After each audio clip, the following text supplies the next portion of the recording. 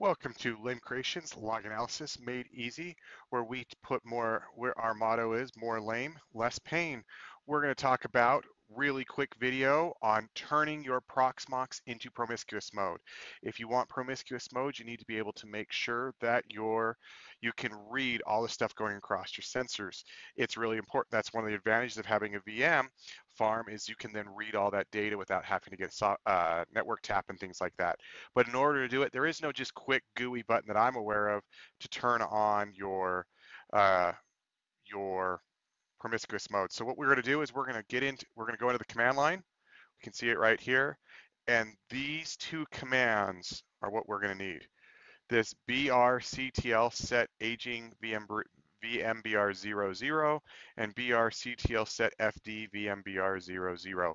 What is this? So this is the command brctl set aging set FD, and then I'm going to point to my network interface.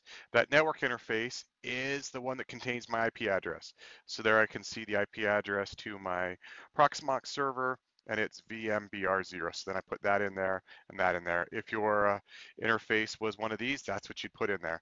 But for that, that's all I need to do. And once I've got that in place, I can turn on TCP dump, I can put on Zeek, whatever you want to do, and you'll be able to see your network traffic. It's in promiscuous mode, which for those of you who don't live in the cyber world or things like that, basically it means I can read everything that anything on my network, I'll be able to read, whether the traffic is directed to me or not. It's that nosy neighbor. It's listening to traffic that's directed to it and to its neighbors. Anyway, I hope this helps you. And again, as our motto says, more lame, less pain. Hope these videos are helpful for you and that you keep coming back.